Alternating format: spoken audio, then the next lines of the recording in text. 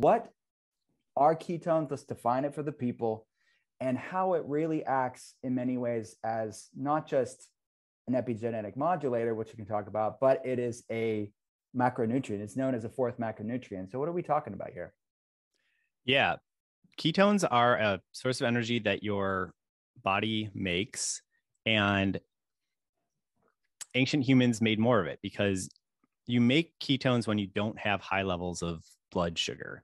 So if you're doing a low carb diet, or if you're active, moving around, exercising, or if you're fasting, your body is going to run low on glucose, carbohydrates, and it's going to start making ketones. So ancient human 200, 300,000 years ago didn't have Slurpees and Kit Kats on the savannah and was therefore making more ketones, had higher ketone levels.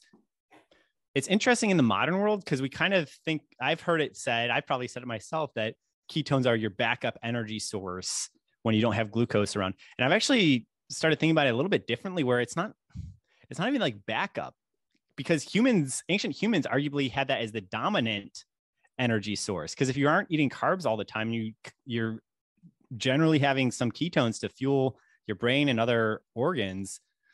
It's like carbohydrates are the special fuel that you have. Sometimes you find some berries, or there's some wheat, like that's like the special boost fuel that you have on occasion. But that, like, ketones is, instead of like the backup fuel, like ketones should be the main fuel. And maybe that's a way to update our framing around it.